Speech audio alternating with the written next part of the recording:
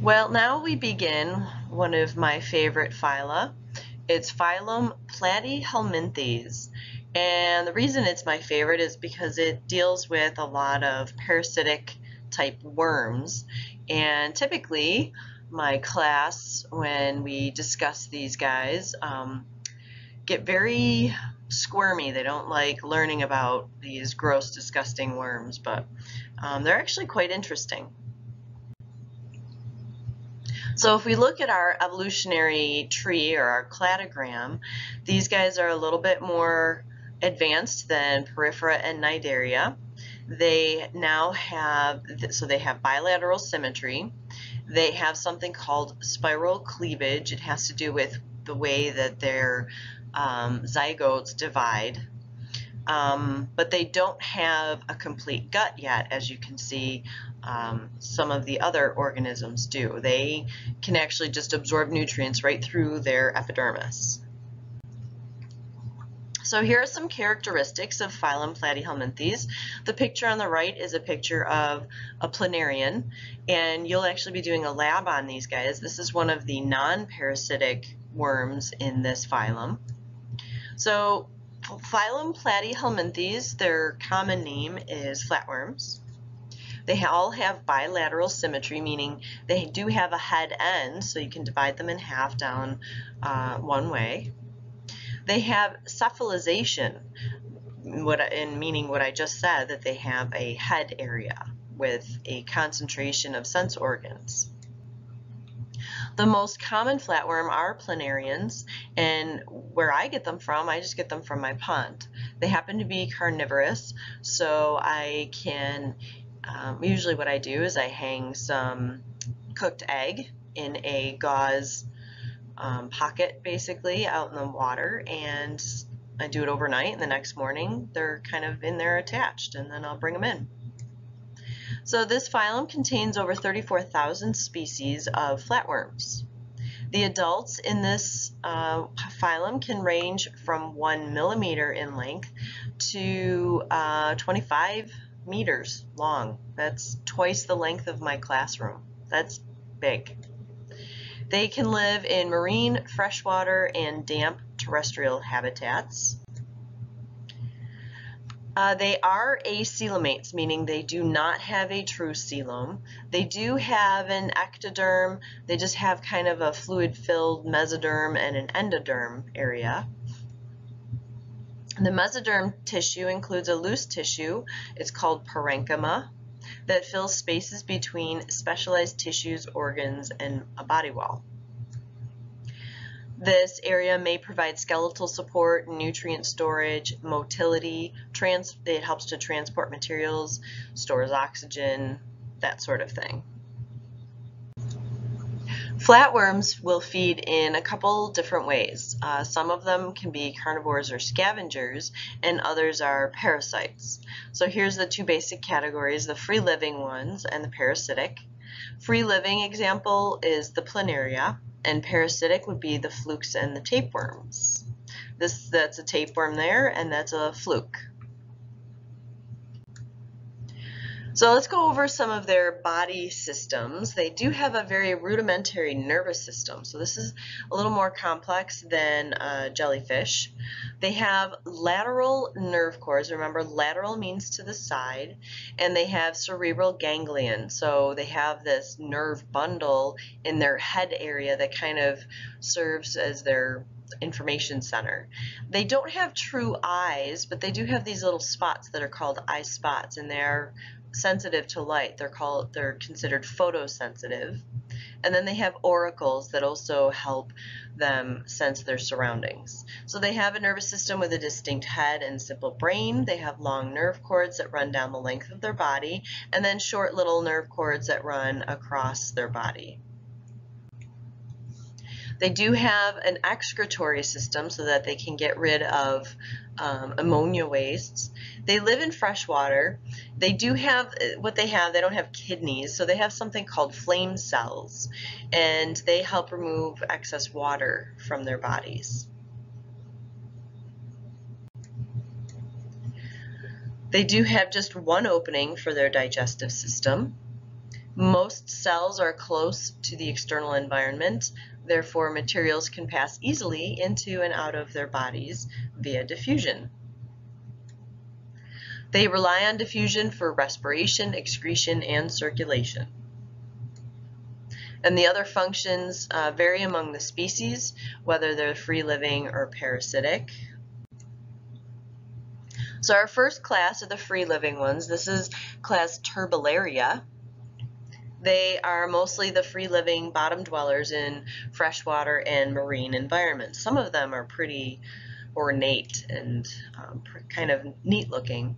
They will crawl on stones, sand, vegetation, and they're named for the turbulence that their beating cilia create in the water. So that's where this class name came from. Here's a couple of these Platyhelminthes. There's over 3,000 species of turbellarians. There are a few terrestrial species. They live in very humid tropical areas.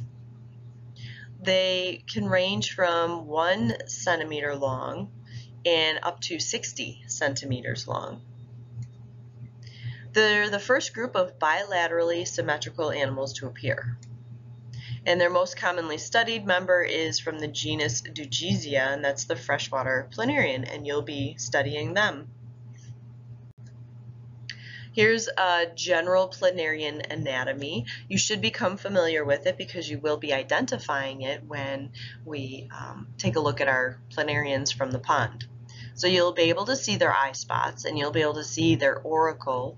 They have a pharynx. So basically this is their mouth that goes to their stomach area, and it's right in the middle of their body. It's not at their head area. And they do kind of have a gastrovascular cavity. It's not a regular stomach. They will have areas for both ovary development and like a sperm development or little testes. You probably will not be able to identify that in the planaria that we'll be looking at. We're really just looking at the external anatomy when we look at them. The way that they feed, they are carnivores. They'll eat small invertebrates. They can scavenge on dead things. Some of them can be herbivorous and eat algae. They have sensory cells in their heads. They're called chemoreceptors. If you look up the prefix chemo, it just means chemical. So they're going to help look for food. And they have a digestive cavity that has a single opening, so food goes in and waste can come out that area. They have a pharynx. This is a little muscular extension out of their body. And it helps to pump food into their digestive cavity. They have a very highly branched gut that helps transport their nutrients throughout their body, and then they can use diffusion to get those nutrients to their cells. The parasitic, like tapeworms, do not have a branched gut area.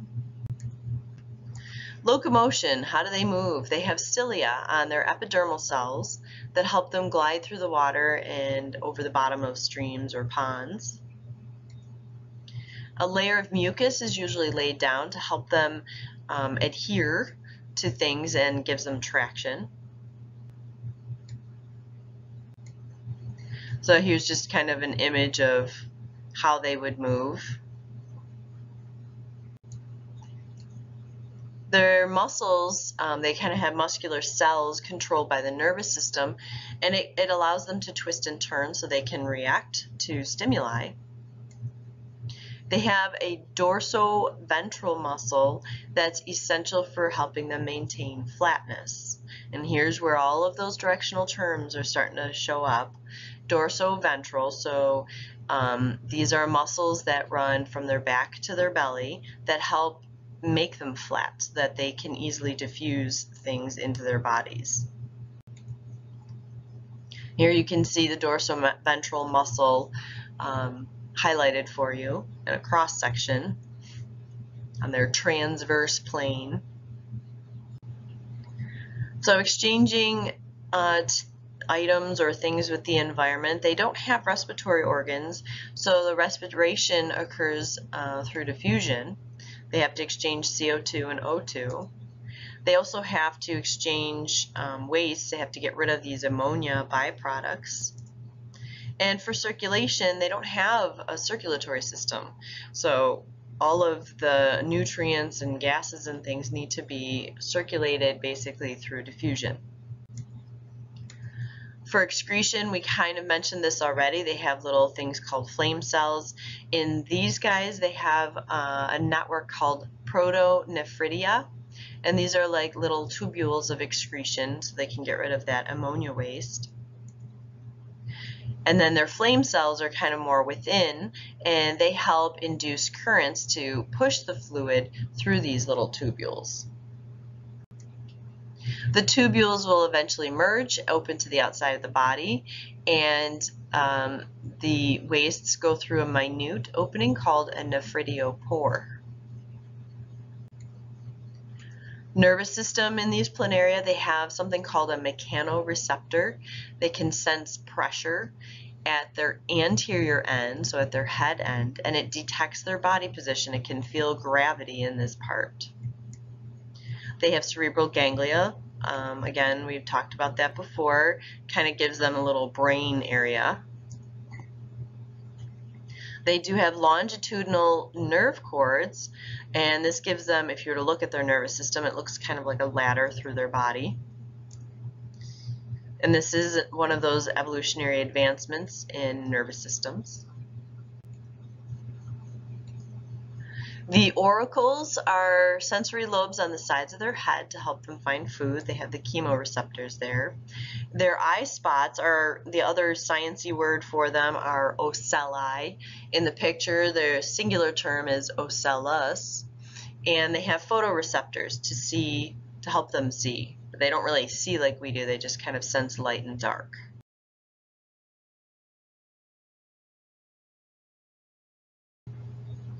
So their way of reproducing, they can reproduce asexually and they can reproduce sexually. Their asexual reproduction, they can do it through budding or fission. So they can like grow another little baby off the side of them. Or these are the kind of worm you can cut them in half and eventually they'll grow another part that you cut off, and they'll work just fine. And we're actually going to try that with the planaria. In the past, the students haven't been able to keep them alive long enough to watch them grow a new head or a new tail, but maybe we'll try. So they do have regeneration abilities. Sexual reproduction, each planaria will donate and then receive sperm from a different planarian. So what are the benefits to sexual reproduction over asexual reproduction? It's the same as it is for any organism. They're going to get more variety in offspring. They do have both testes and ovaries, so they are considered hermaphrodites. Their eggs develop inside their body and are shed in capsules called cocoons.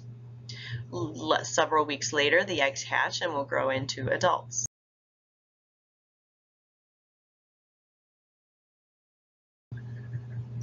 Quick review of the turbularians. So what type of symmetry do they have? How do they eat? And what type of sensory organs do they have? How do they reproduce? These are things for you to remember and go back over if you don't remember them. All right, parasitic flatworms. This is the fun section. There's a few different classes here. We have class Monogenea, class Trematoda, and class Cystodia. So monogeans, they are small parasitic flatworms. The body is usually flat and oval, and they're usually just about 2 centimeters, not any bigger than that. Most monogeneans are ectoparasites, so they live on the outside of fish and other aquatic animals, although there are a few that live in urinary bladders of turtles and frogs, so they kind of get into their urinary system. Here's a diagram of the 4 common families of monogeneans, not drawn to scale, but different body structures that you can see here. The way they reproduce, they have a specific life cycle. It does involve a host because they are parasites. The eggs hatch into ciliated larvae, which may attach directly to a host or swim freely for a time until they find a host. The adults lack these cilia. Like other flatworms, monogeneans have no coelom. They do have a simple digestive system that has a mouth opening with a muscular pharynx, like a partial intestine, but no anus. Monogeneans have a collection of various attachment structures. The anterior structures are collectively termed the prohaptor, and the posterior ones are collectively termed the opisthaptor. So I'll let you practice pronouncing those terms because I will ask you in class. There's a species in the genus Gyrodactylus that can be serious pests in fish hatcheries, particularly since a single worm can give rise to more than 100 descendants in 3 weeks. So that's quite a problem if they get an infestation of them. Okay, our next class of parasitic flatworms are class Trematoda. There's about 8,000 parasitic species that are called flukes. They tend to be internal parasites, so they are endoparasitic. They do have complex life cycles, and they are specialized in parasitism in animal or human tissue. You will need to be familiar with their life cycle. In class, I will show you several videos about the different parasites, and they'll talk about their life cycles there as well. They do have 1 or more suckers around their anterior end, or they sometimes call it an oral sucker.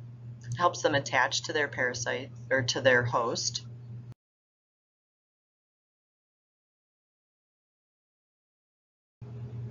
This is a subclass in this particular class, the Digeneans. Their life cycle involves 2 phases. They have several hosts and a number of developmental phases or stages. It includes 2 types of free-living larvae, and this is the most complex life cycle in the animal world. They have a definitive or a final host, and it's always a vertebrate. Snails are going to be the common intermediate host. All right, here we go with the life cycle. So this slide will give you a verbal description, and then the next slide will give you kind of a pictorial description. So first, eggs are shed, typically in the feces. They reach fresh water, and Mericidium, their ciliated larva, will swim out. They will find a host, usually a snail. They will penetrate the snail and lose their cilia, and then they develop into something called a sporocyst, and the sporocyst has embryonic cells inside of it. Then they will develop into daughter sporocysts, where you will find hundreds of these little sporocysts in just from one of these Mericidia. Hundreds of the next larval stage are produced, and they're called cercaria. These cercaria leave the snail and usually find another host. They can penetrate the host and become something called metacercaria. Then, when the definitive host eats the second intermediate host, then it can grow into the adult parasitic worm. So here you can see the visual description. You can start with the cow passing feces and follow through step by step how a cow per se or an adult mammal or vertebrate can get sick with these types of flukes. So the species that infect humans can be divided into groups. There's schistosomes and non-schistosomes. You can see there's different types of liver flukes, lung flukes, different types. They'll go to different areas of the body and make you sick. Here's one. This is called Clonorchis sinensis. This is the Chinese liver fluke. It'll infect over 50 million people. It causes cirrhosis of the liver, diarrhea, edema, which is swelling in the tissue. You get a lot of fluid buildup. It definitely causes pain. Another diagram, and here's the location of its oral sucker, so it can attach. There you can see its intestinal area. It does have a uterus, all that black stuff there, a yolk gland that helps produce nutrients, testes, there's their ovary, a seminal receptacle where they contain the sperm. Here's the general life cycle of the liver fluke for people. So the way that you would get it here is the metacercaria forms cysts in fish. And then when the human eats the fish, the metacercaria hatch out into the adult fluke and find their way to the liver. The eggs containing the miracidiums are shed in the human feces, and if it's not a clean area, these feces get into the fresh water, go into a snail, develop into cercaria, and then the cycle continues. Fasciola hepatica, this is the sheep liver fluke. Sheep, cattle, and man are the definitive hosts. You'll experience weight loss. What happens is typically you'll have to eat the vegetation that have the metacercaria stuck to them. Life cycle of the sheep liver fluke, very similar. Again, their intermediate host will typically be a snail. Then we have Fasciolopsis buski. Some of these are not easy to pronounce. This is an intestinal fluke. It'll infect about 10 million people. Man and pigs are the definitive host. Causes hemorrhage and abscess in your small intestine. Sounds like fun. The life cycle here. This is when you're told, if you don't eat well-cooked pork and beef, this is how you can be infected, is if you're not eating or cooking your meat very well. So it starts out, the eggs are passed in the host's feces. The eggs produce these miracidium. Miracidia infect the snail. Snail produce the cercaria. Cercaria are in the vegetation that get eaten by either pigs or man. And then if you eat those eggs, or the metacercaria I should say, then these metacercaria will form cysts in your intestine. The adult hatches out, causes lots of problems. All right, Paragonimus westermanni. This is a lung fluke. Carnivores, pigs, rodents, man, these are all definitive hosts. It can be fatal. Here's our life cycle for these guys. It's got a couple different paths. Let's start over on the left side where the eggs hatch and the miracidium find their way into the snail. This is our typical, obviously the snail is a very frequent, the poor little snails, they're intermediate hosts for a lot of things. Cercaria can come out of the snail and infect a second host. Typically it is a crustacean, and they form cysts in the crustaceans. Then when you eat undercooked seafood, then you can get sick. So personally, I get concerned about when you're eating sushi. If it's if it's not processed well, then I personally stay away from sushi for this reason. Not telling you that you don't have to eat sushi, but just, have that concern in the back of your mind. But if it's undercooked or not treated properly, then you'll be infected with these. Not all seafood carries it either. But then the metacercaria form little cysts in the small intestine until they develop into the mature worm. The mature worm will then penetrate through your gut, get into your bloodstream, and find their way to your lung. And that's where the adult parasite lives. And then when you have these adult worms in your lungs, they're attached to you, feeding off of your blood basically to get their nutrients, but they're shedding eggs. And then you cough up the eggs, and you don't actually cough them out, they just kind of come up in the mucus, and then you swallow them, and that's how the eggs get into your feces, and then the whole cycle continues from there. These are, I don't know how old this data is, this is showing you the distribution of this particular lung fluke. More or less third world countries that don't have good sanitation. Schistosoma, this is another lovely parasite. These guys are blood flukes. This will infect over 200 million people. There's over 1 million deaths every year from them. These guys, you typically will not find them in the United States, but they will infect other countries. Obviously, the way that the worms can cause problems is they will block blood vessels. And if they block blood vessels in your organs, it'll cause irritation, bleeding, tissue decay, and they get a disease called schistosomiasis. There's some kind of gross pictures, I'll warn you here. Let's look at the life cycle first. So let's say someone has these, the eggs leave their body, actually in urine or feces because it's in their blood. The larva hatches, infects the poor little snail again.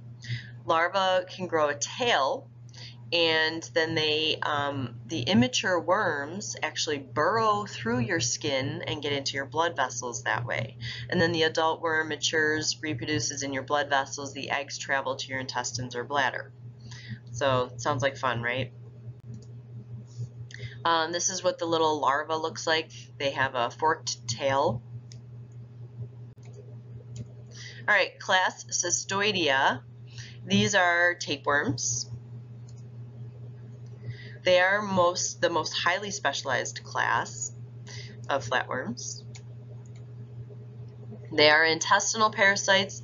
They do not have a digestive tract, therefore they reside in the digestive system of vertebrates and rely on vertebrates to give them their nutrients. They absorb nutrients across their body wall, usually through diffusion, and they can be anywhere from 1 millimeter to 25 meters long. Can you imagine having a tapeworm that is twice the length of my classroom growing inside of you? Yay.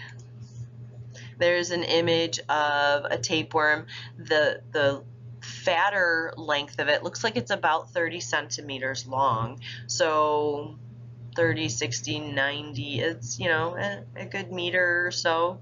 Probably a little longer than a meter there in that picture. Here's what the head end of them looks like. It looks kind of like a harpoon, and that actually is what helps them stay attached in your digestive wall. So their body consists of an anterior scolex, so that spirally looking thing that you just saw is a scolex, and this solely works to attach to the gut. There is no mouth area here. Then they have a string of proglottids. Those are all the little segments that you see, and they possess both male and female reproductive organs. Up close image of the scolex. Some of them have little side sucker discs to help them attach as well.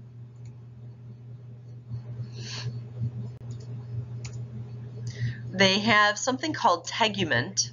This is a thickened protective layer on the outside of them that is made of cells, and it protects them from the host's digestive enzymes. I mean, you have these very strong enzymes that help break down food, and this tegument prevents your body from breaking them down, and it prevents your immune system from killing them. They also have a thick cuticle. This is a non-cellular protective coating found around the outside of them as well.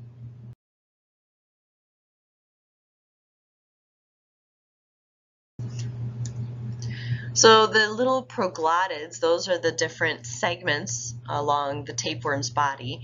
They are hermaphroditic, and they contain both male and female reproductive structures.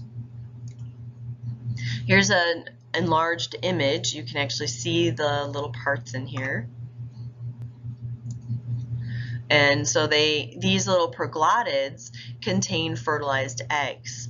these little segments will be shed in the feces. If you've ever seen things come out of your dog or cat in their, sometimes you'll see it around their little anus, or it'll be in their feces. If it looks like rice, those are tapeworm segments. Those are actually one of these proglottids. That's what you are seeing. And if you see those, you need to take your pet to the vet so that they can have an anti-helminthic drug, which is a medication that kills the worms that are inside of them. Here's another diagram of the proglottid. So these little tapeworms can be up to 30 feet long, like we have said. They can produce over 2,000 proglottids. They reproduce with these pieces, and they add these new proglottids right behind their scolex, that head area that's attached to the intestines. And then as they grow and they get bigger and they mature, the ones at the end will drop off and then be shed in the feces. And that's what I said, they look like rice. All right, let's start with the human shedding eggs in the feces. And then let's say for whatever reason these eggs are ingested by this pig. The eggs will hatch into larvae and form cysts in the muscles of this pig. And if you think about it, when you're eating pork meat, you're eating muscle tissue. So these larvae have formed cysts in the muscle tissue. These cysts are very hardy. They can survive in this muscle tissue, and if you don't cook your meat well enough, you can ingest these cysts and then infect yourself. They do have regulations that where they inspect meat, but they don't catch all of these, so make sure you cook your food very well. Beef tapeworm, similar situation. Starting with the human, the proglottids are released in the feces. Somehow the cow's eating the grass that has these little eggs, and these eggs actually can survive for quite a while. The cow eats it, the cysts form in their muscle tissue. If you don't cook your steak enough, like if you like it really rare, be careful, because there's a chance that you can eat meat that has these cysts. It's not a very prevalent thing, but it does happen. Here's a life cycle of the fish tapeworm.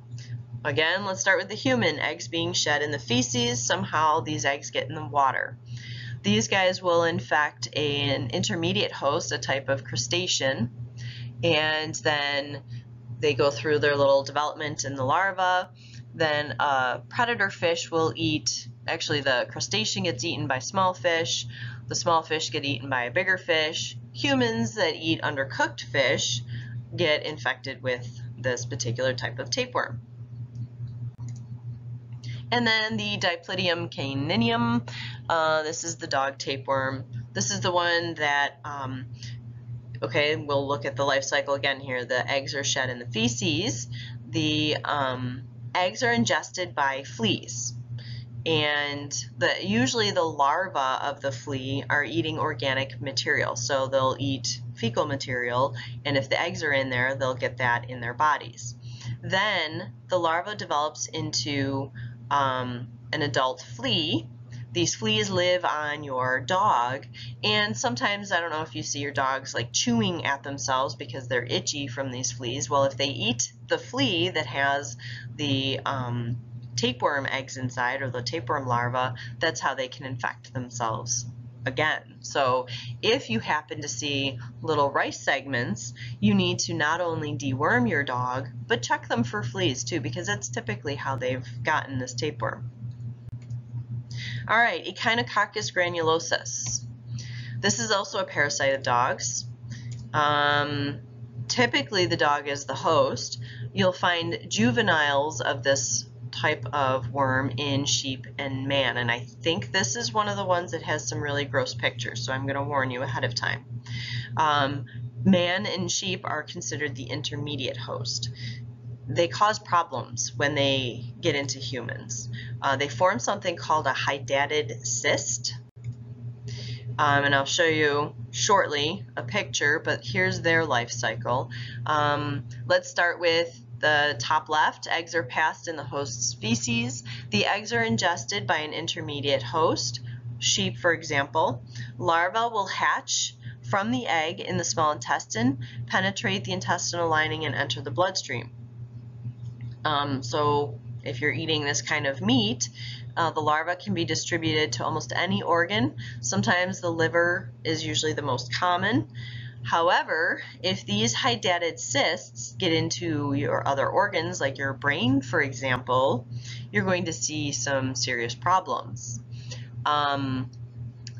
The larva can develop into hydatid cysts. The definitive host, which is a dog or a canine, they get infected when they eat whatever meat that has these hydatid cysts in them. So it's not always humans, but it could be a sheep sort of animal. Like if a wolf comes along and tries to eat some sheep that are in a flock, they can get sick from the worm this way. Yes, here are the gross pictures. Hydatid cyst in a brain, and obviously this person's not alive because the cyst destroys brain tissue. This is called cysticercus. This is the juvenile stage of them. Okay, I'm done grossing you out. You're going to take the quiz now on Platyhelminthes, and hopefully you remember everything from this video. If you need to, I'd strongly encourage you to go back and watch the video again. Like I said, there's going to be actual videos and some other instruction on these guys in class, so you'll get some more information from class as well.